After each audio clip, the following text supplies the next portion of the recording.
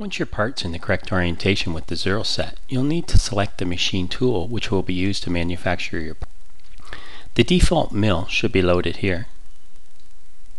As soon as the part is opened, in many cases the default machine will suit most Fanuc-controlled vertical mills.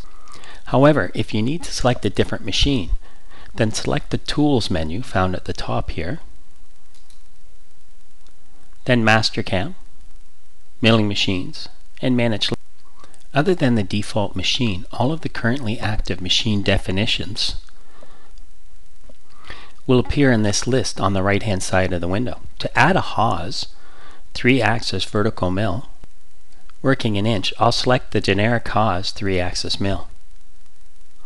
If the metric program is required, you can select the machine definition which ends in mm.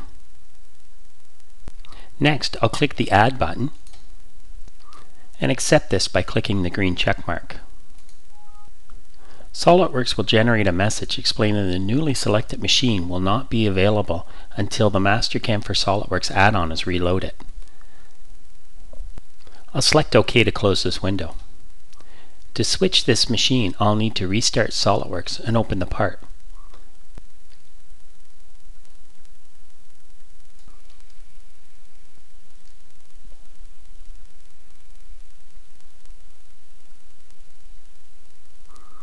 Once the software is reloaded, I can then select this newly loaded machine definition. There will now be 2 machine definitions.